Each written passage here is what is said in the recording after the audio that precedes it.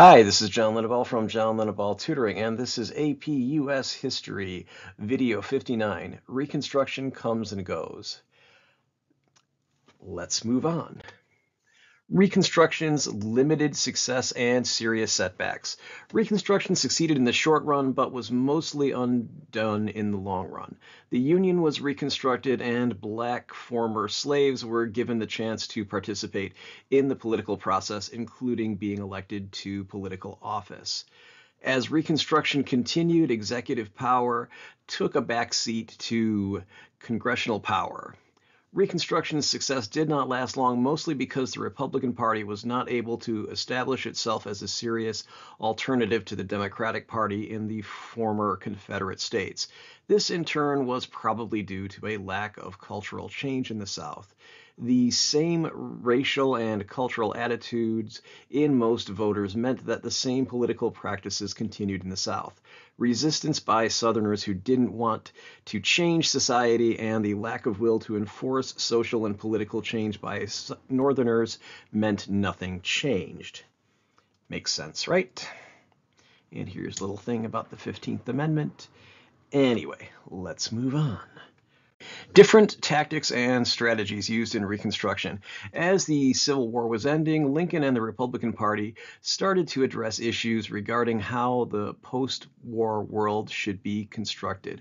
Some of the questions included, how would the people of the South be reintegrated into the Union?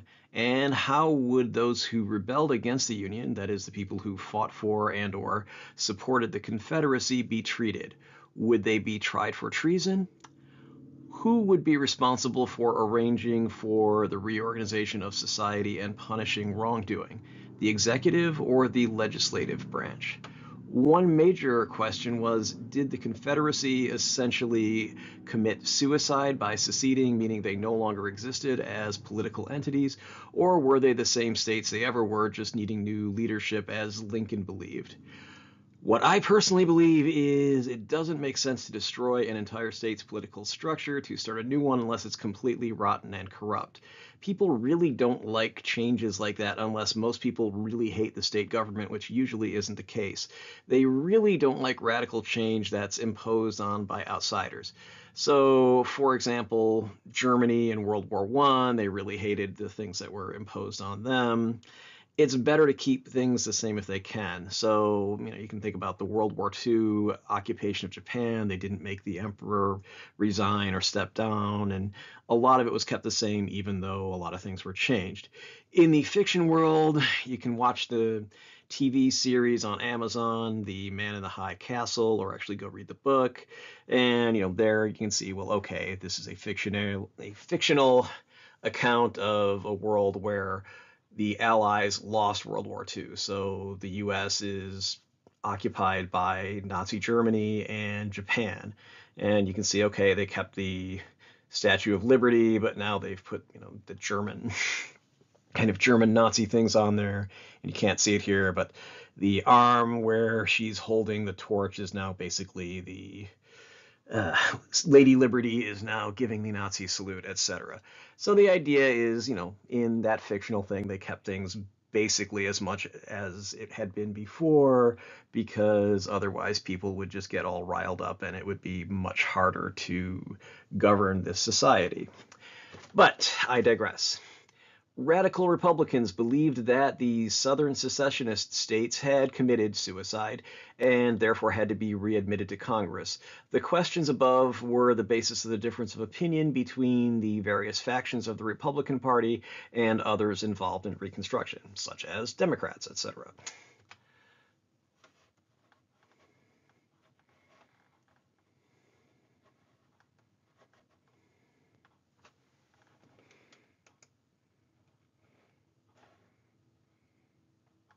Reconstruction starts during the war. Obviously, Lincoln wanted to reunite the Union as soon as possible. It was the reason for the war. One preliminary goal was to restore Southern representation in Congress. Lincoln unveiled his 10% plan in 1863. The plan was that if 10% of the 1860 vote count in a Confederate state took an oath of loyalty to the Union and agreed to respect emancipation, that state could start a new government and send representatives and senators to Congress. This was an easy standard for the Confederate states to meet. In 1864, Lincoln vetoed the Wade-Davis bill, which would have established a much tougher standard for Confederate states' readmission to the Union. 50% of the electorate would have to sign a loyalty oath before readmission, and former slaves would have to be guaranteed equal treatment. In 1865, Lincoln announced in his second inaugural address that his goal was to reunite the Union with malice to none, with charity to all. This made sense since Lincoln always intended to end the war as quickly as possible. Generally, that's good policy. War is expensive and dangerous and causes problems. Unfortunately, Lincoln was assassinated less than a month after his inaugural address, so no one will ever know how Lincoln would have handled Reconstruction and its problems.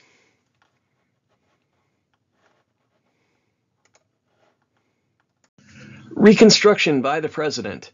After Lincoln was shot, Andrew Johnson, the vice president, took over for Lincoln. Johnson was selected as vice president because he refused to leave his Senate seat when Tennessee, his home state, seceded in 1861. Although Johnson didn't support the planter class in Tennessee, he also wasn't a fan of the Republican Party or emancipation or even equality for African Americans. Johnson continued with the fast and lax approach to Reconstruction that Lincoln planned. Johnson swiftly recognized the new Southern state governments after they met the loyalty oath requirements and ratified the 13th Amendment. So remember, that was really only about 10% of the state's electorate had to sign a loyalty oath. Let's move on. Reconstruction by the President.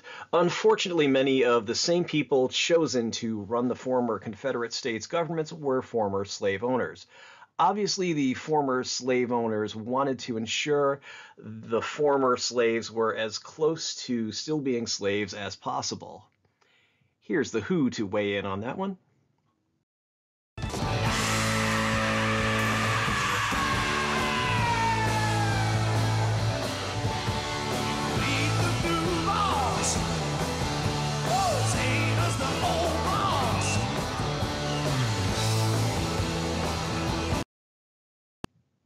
To that end, the state governments enacted the Black Codes, much like the slave codes, which we'll discuss next, that existed during official slavery. We're going to be discussing the Black Codes, not the slave codes as much. Anyway, the New South was so like the Old South that Union supporters questioned if the North had won the war but lost the peace. And now here's a little commentary from the late, great George Carlin, my favorite comedian of all time. So anyway, about 80 years after the Constitution is ratified, 80 years later, the slaves are freed. Not so you'd really notice it, of course. Just sort of on paper. And that was, of course, during the Civil War. Now there's another phrase I dearly love. That is a true oxymoron if I've ever heard one. Civil war. Do you think any country could really have a civil war? Say, pardon me. I'm awfully sorry. Black Codes. So what were Black Codes? Were they special language that non-blacks couldn't understand? Nope. Good guess, though. The Black Codes were laws the former Confederate states passed right after the Civil War in 1865 and 1866. Mississippi was the first state to enact the Black Codes in 1865, quickly followed by the remaining 10 other former Confederate states. These laws were intended to regulate the conduct of former slaves and to essentially reconstruct the socioeconomic conditions of the antebellum South, so the pre-war South, that is when slavery existed. Some Black Codes prohibited African Americans from owning land or businesses. Now, that doesn't sound at all like slavery, does it? Note the sarcasm there. It sounds exactly like slavery. Slavery, I can talk. Anyway, vagrancy laws were also central features of the black codes. Newly freed black slaves found they could be arrested and harshly punished for minor offenses. For example, many states' black codes made it illegal for a person to be on a public road without a minimum amount of money. A common punishment for a black code infraction was the convicts being sentenced to work on a plantation for a certain time. The radical Republicans in Congress, I know radical Republican sounds a little silly these days, but back then the Republicans were pretty radical, and they weren't radical in the way today's Republicans are. But I digress. Radical Republicans in Congress found the whole situation objectionable and ushered in a tougher program of Reconstruction, overriding the vetoes of President Johnson. The 13th Amendment bans slavery, or does it? Okay, the 13th Amendment was the constitutional amendment that banned slavery by saying that involuntary servitude, that is being a servant, having to work for somebody involuntarily, so that means you were forced to do it, you don't have a choice, is illegal in the United States. However, there's an exception for involuntary servitude as punishment of a crime or for a crime. And that's fine, but that's not really slavery per se. I mean, somebody who's in prison, yeah, you can order them to do some work. I mean, for example, you might say you have to clean up your cell. Well, technically that would be involuntary servitude, but you could see that being something that's pretty reasonable and necessary to run the prison. But a lot of this stuff goes too far, as we'll discuss in a little bit here. Anyway, at least one history professor has said, well, no, the 13th Amendment is neutral and it's by itself, it's not perpetuating slavery by allowing involuntary servitude for the punishment of a crime to exist. It's just something that's necessary to make incarceration possible. So the reason he says that is because, well, there were other things, the black codes, sharecropping, etc. Those really were the systems that were really oppressive, rather than just saying, okay, if you end up in prison, you're probably going to have to do some work, whether you want to or not. So we're going to discuss this a little bit further, and you can make your mind up over it. Is prison labor fair? Incarcerated workers generate billions of dollars worth of goods and services annually, but are paid pennies per hour without proper training or opportunity to build skills for careers after release, according to a nationwide report released by the University of Chicago Law School's Global Human Rights Clinic and the American Civil Liberties Union. This report, Captive Labor, Exploitation of Incarcerated Workers, examines the use of prison labor throughout the U.S. and highlights how incarcerated workers' labor provides prison maintenance services in addition to crucial public services. So basically, if they have something that needs to be maintained at a prison, which is going to be lots and lots of things, these are huge buildings or complexes of buildings, instead of having to hire many, many maintenance workers and construction workers and what have you, they have the prisoners do it. And in addition, there are public services, all sorts of things, road work, forestry, blah, blah, blah, that these people do, and they're not paid very much to do it because, hey, they're in prison and they basically don't have a choice. So this report, which we'll call Captive Labor for short, also strongly supports extensive reforms to prison labor to make it actually voluntary and ensure the incarcerated workers are paid fairly, properly trained, and taught job skills prisoners can use after release. Clinical professor Claudia Flores, the director of the Global Human Rights Clinic, states, as our report describes in detail, the labor conditions of incarcerated workers in many U.S. prisons violate the most fundamental human rights to life and dignity. In other words, in any other workplace, these conditions would be shocking and plainly unlawful. The many incarcerated workers we interviewed told us story after story of inadequate equipment and training, punishments doled out if workers refuse to labor, and an overall helplessness to a government institution functioning as both jailer and boss.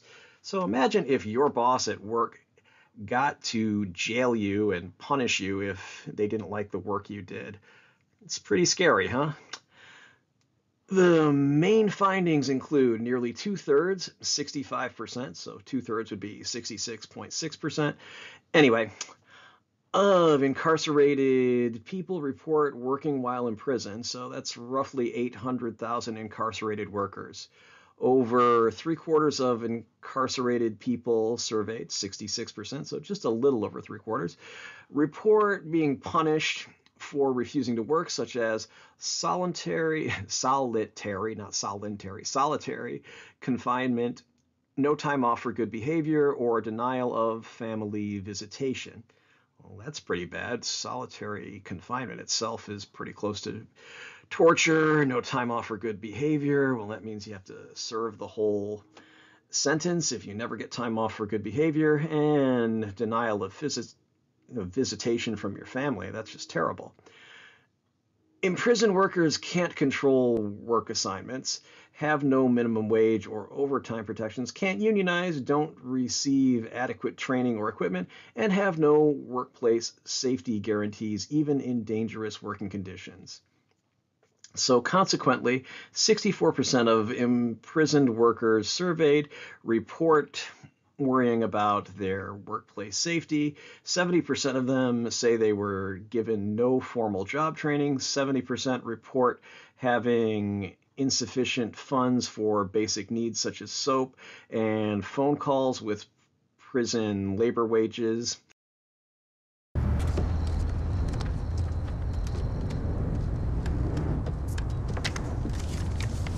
Wait a minute, this says 30 minutes. Yep. We were out here for 4 hours. You were on your phone. You know the rules when you signed up. But I collected more garbage than anybody out here. I have to be able to conduct business to earn a living. No. What do you mean, no?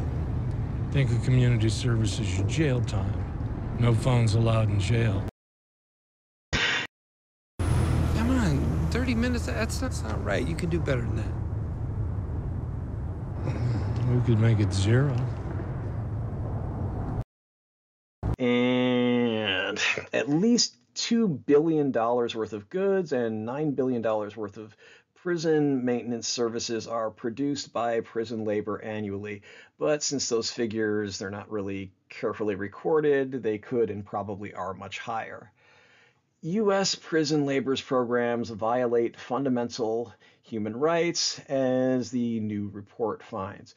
So there's the URL for it, and basically the whole point of this is, under the 13th Amendment, involuntary servitude is still perfectly legal if it's a punishment for a crime, but maybe it shouldn't be. So let's move on to the next thing here.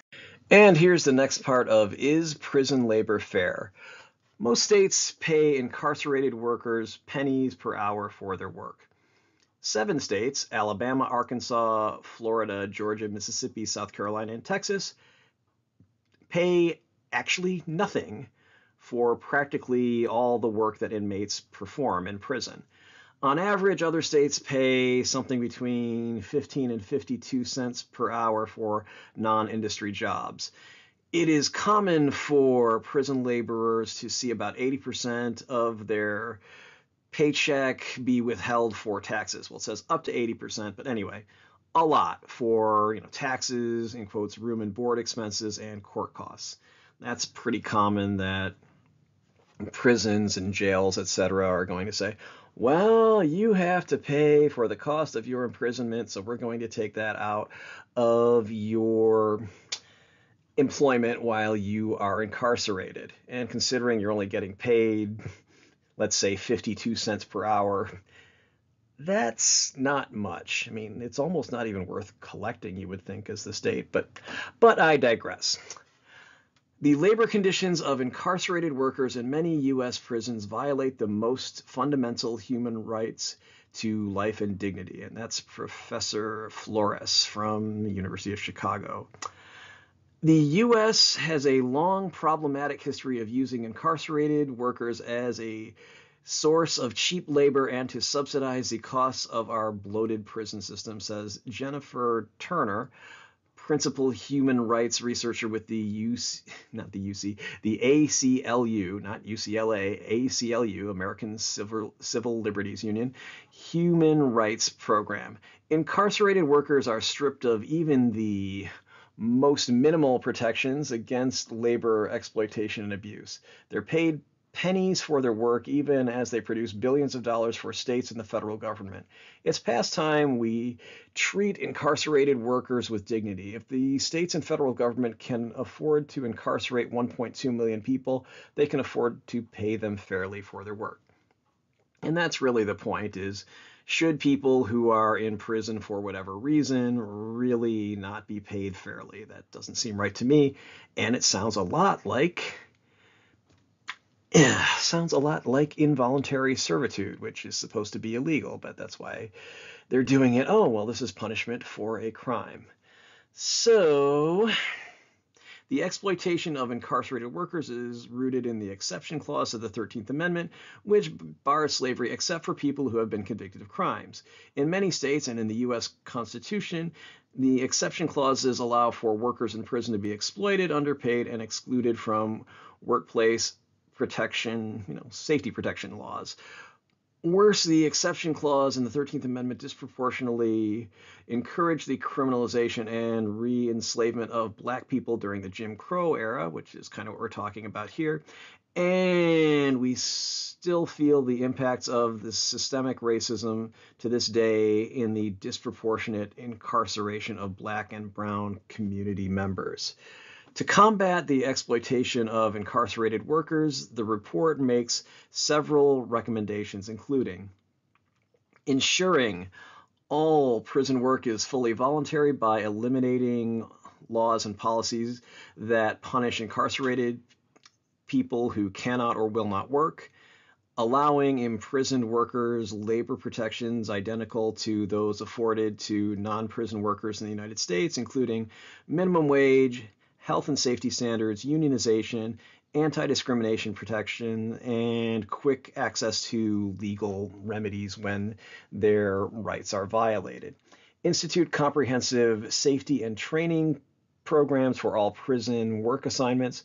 Invest in correctional facility work programs that provide incarcerated workers with marketable skills and training that will help them to find employment after release and eliminate barriers to employment after the release, and to amend the U.S. Constitution to abolish the 13th Amendment's exclusion that allows slavery and involuntary servitude as punishment for a crime.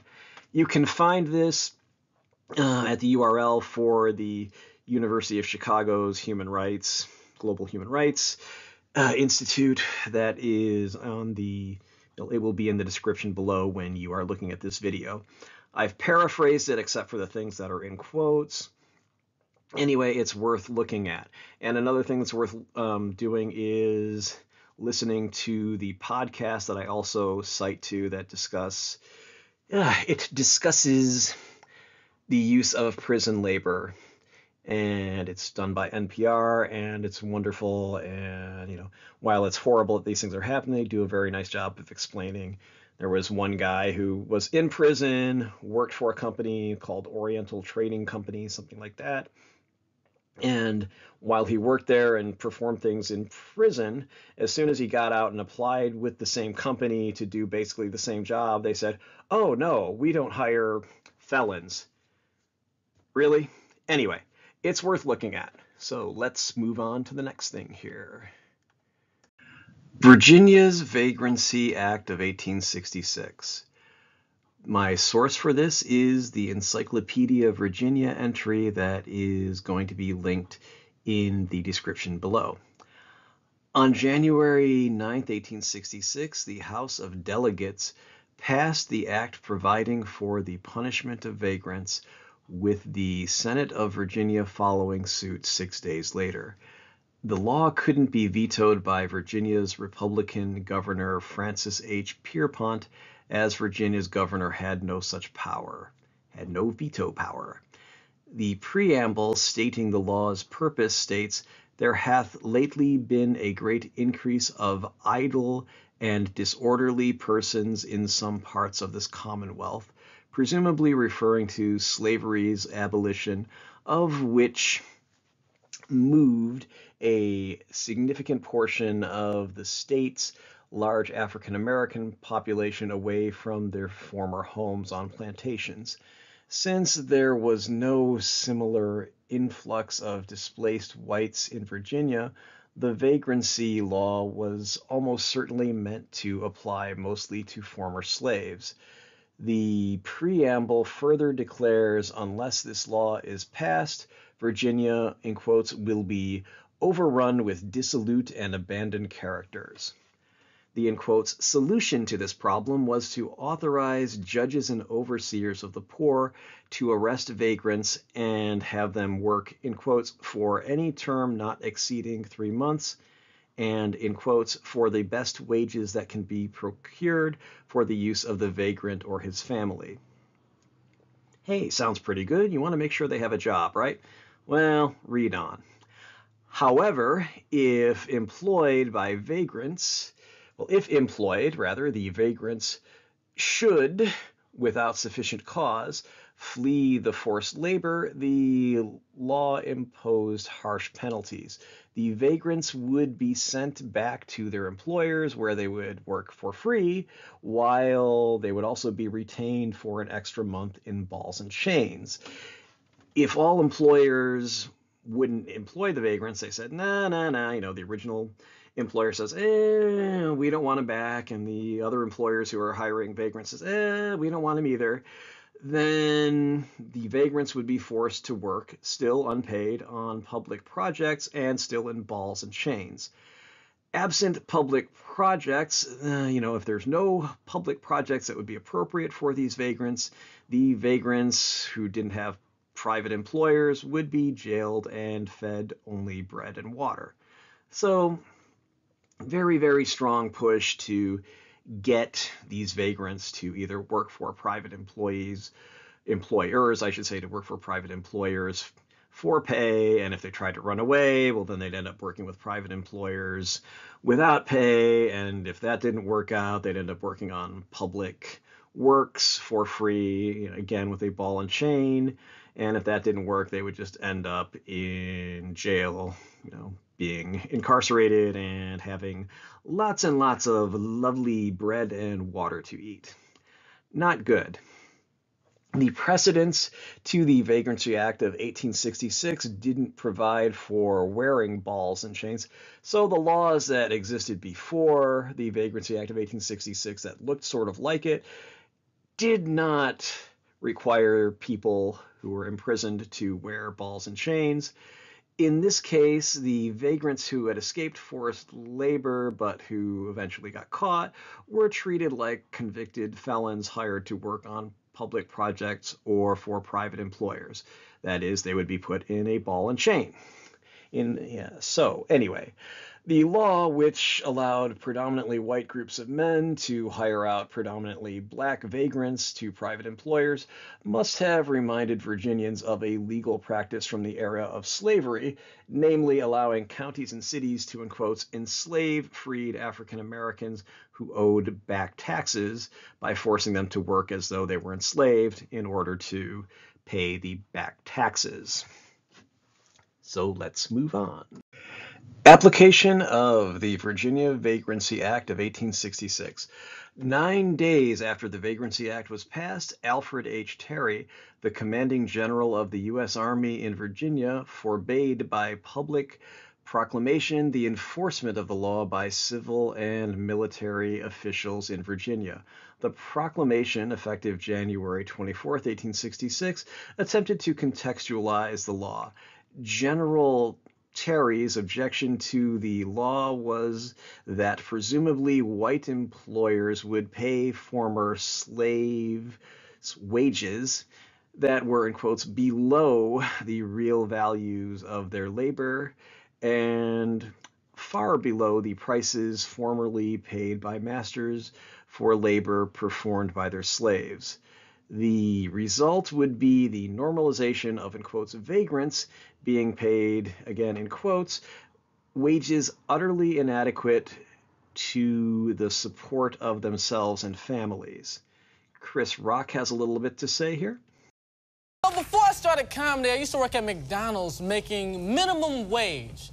Do you know what it means when somebody pays you minimum wage? You know what your boss was trying to say? It's like, hey, if I could pay you less, I would.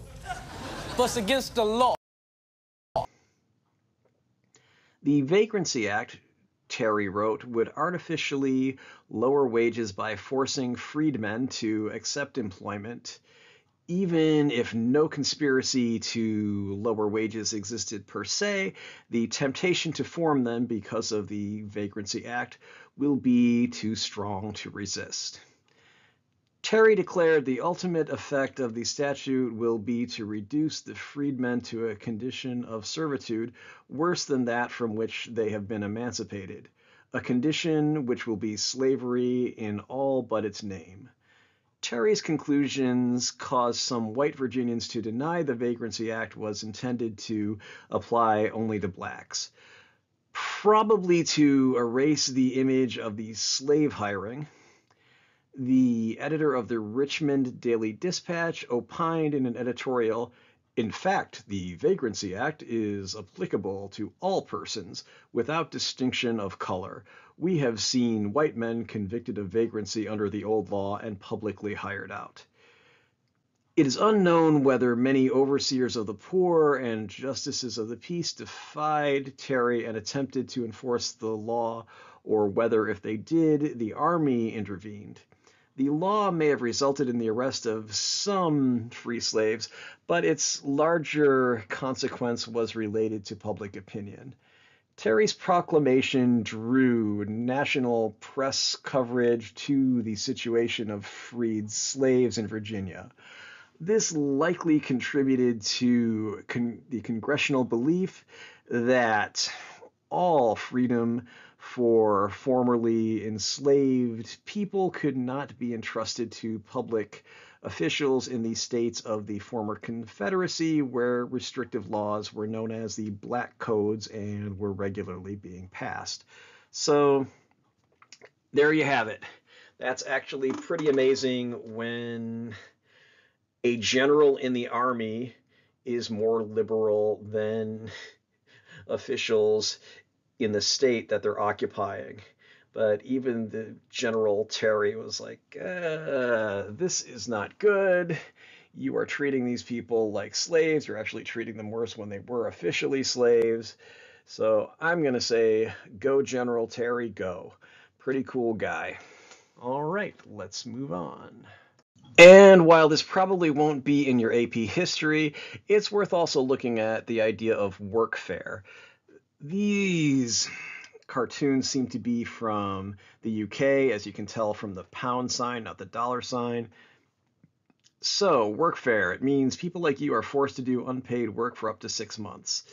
Workfare gives those with millions more millions by forcing people to work for no wages. Multi-million pound companies such as Asda, I believe that's a grocery store, McDonald's, Greg's, Primark, and Holiday Inn, use workfare to replace paid labor.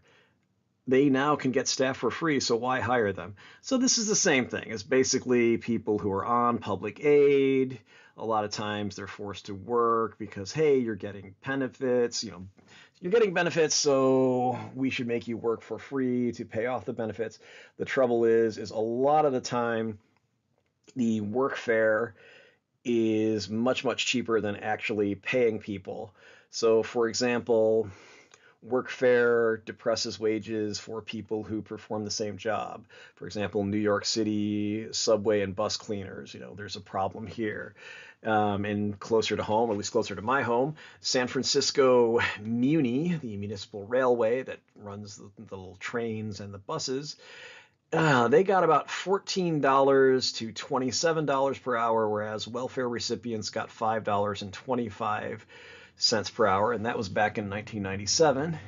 So we can see that a lot of these people who are on general assistance, that is basically welfare, are ending up being forced to do jobs that would pay them a lot more if they were just hired on as normal employees. That's not fair. That kind of sounds also a little bit like involuntary servitude to me, but I believe there have been cases about that, and I don't think that's the way the U.S. Supreme Court looks at it.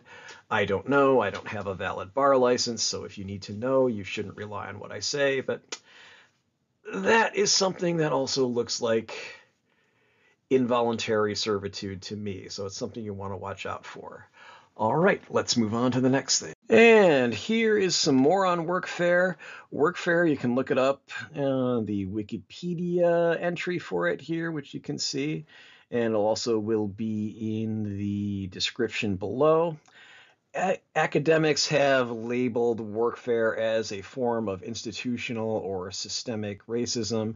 For example, sociologist Lok Wakant, I'm sorry if I butchered that pronunciation, but anyway, you can look that up, and Jeff Manza probably. Anyway, so basically minorities tend to be poorer, thus need welfare more likely, thus when you're being forced to work for, in quotes, workfare, chances are it's kind of like, if it is not exactly, it's close to involuntary servitude for members of minority groups. Clinton era, that is 1996, welfare reform was punitive towards single mothers, etc.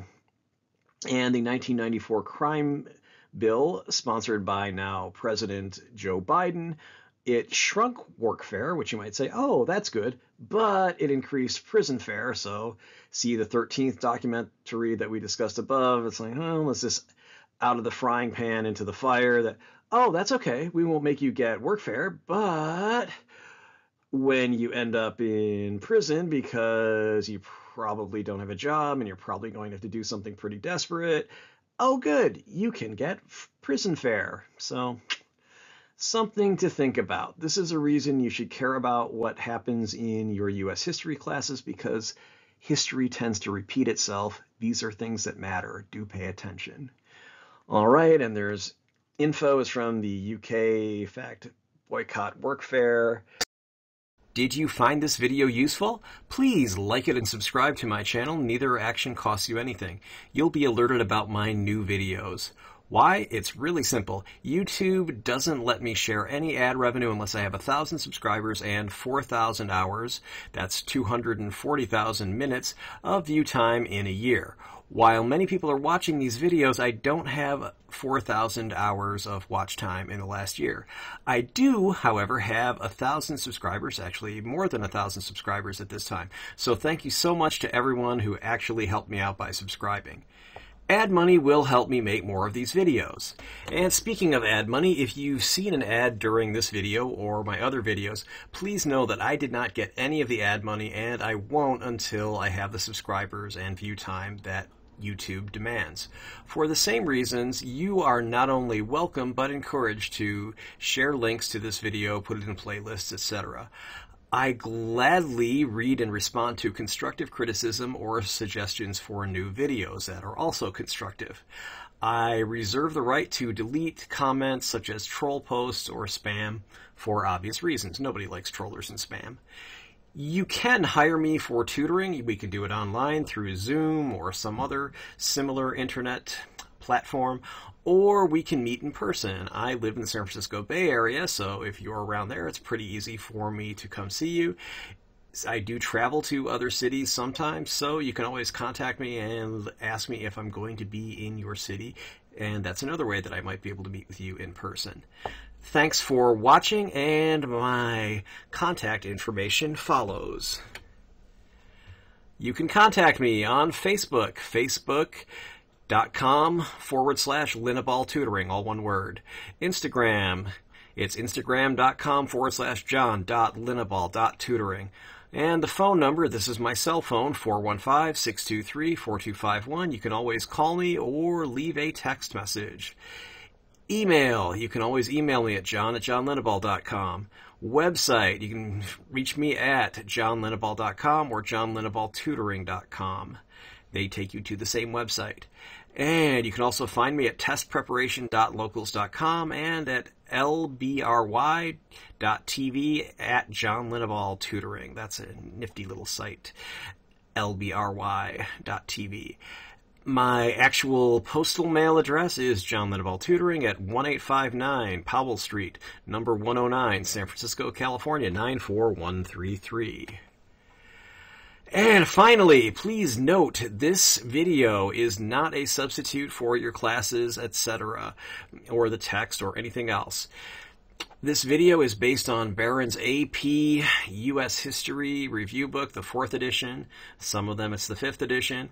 Anyway, or any other sources used in the video description and my general knowledge of U.S. history. While these videos should all help you do well on the AP U.S. History exam, I can't be responsible for what your teacher thinks is important and asks you about on his or her own tests, homework, etc. Please, please, please read your class texts, and please pay attention to what your teacher says in class, because that will help you do well on the tests and homework, etc., that are not the actual AP U.S. History exam. All right, have a nice day. Companies. States added 50 million extra acres